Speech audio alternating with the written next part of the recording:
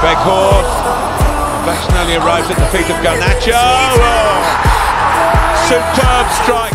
Alejandro Garnacho tampil sebagai malaikat bagi anak asuh Erik ten Hag di laga kontra West Ham United. To lead 2-1 in the last knockings of this 5th round FA. Penasaran sama aksinya? Langsung aja yuk kita bahas di video berikut ini.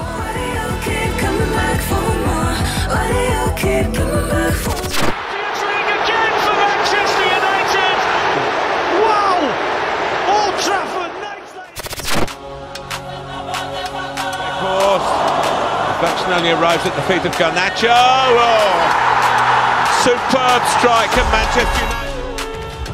Manchester United berhasil lolos ke perempat final Piala FA 2022-2023. MU bangkit dari ketertinggalan untuk berbalik mengalahkan West Ham dengan skor akhir 3-1.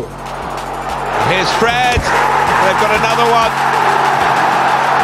Kebangkitan Man United pada laga kali ini diprakarsai oleh sang Wonderkid 18 tahun, yakni Alejandro Garnacho. Superb strike at Manchester United.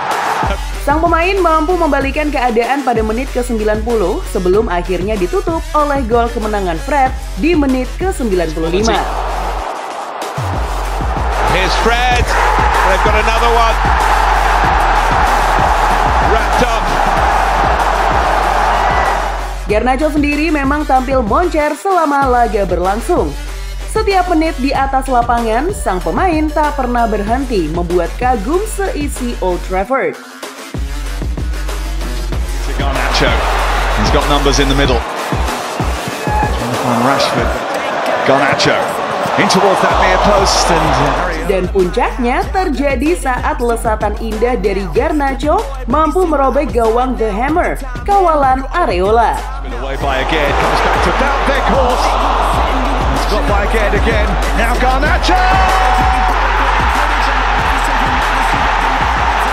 Gol indahnya ini membuat seisi stadion bergemuruh menyambut momen epik comeback setan merah.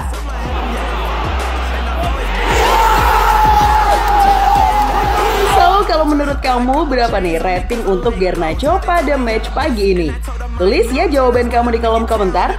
Fernandes aiming towards Rashford, away by again, comes back to that big horse. He's got by again. Now Garnacho.